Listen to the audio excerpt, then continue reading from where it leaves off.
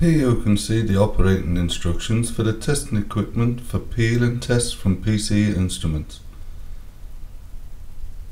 First of all, you must attach the power cable to the measuring stand. Then start the automatic carriage in the direction you must test. Then stop the carriage movement, switch the measuring equipment on. The equipment calibrates itself to the node point, and subsequently be returned to the initial state. Now position the test object correctly with the detached strip.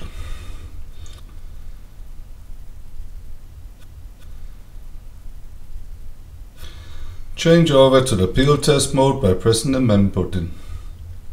TRG indicates that it is ready for operation.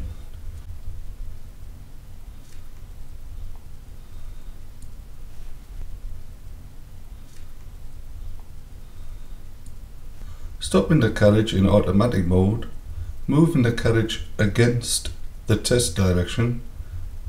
Now you can read the results of the measurement on the display of the force measurement equipment.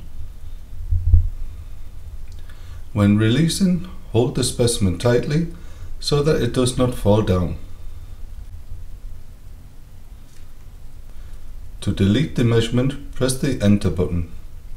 Acknowledge the deletion by confirming the entry.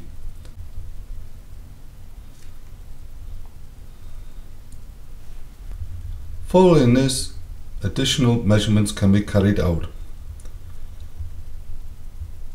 The PCE-PST1 test stand for peeling tests is for adhesive forces of up to 500 newtons. The measuring edge thickness is from 0.5 to 3.5 millimeters. The measurable plate thickness is from 10 to 64 millimeters. It has a graphic display with a USB interface for connection to a computer. It is also for mobile implantation. It has an automatic and manual mode, is robust, and the test results can be evaluated by using the software.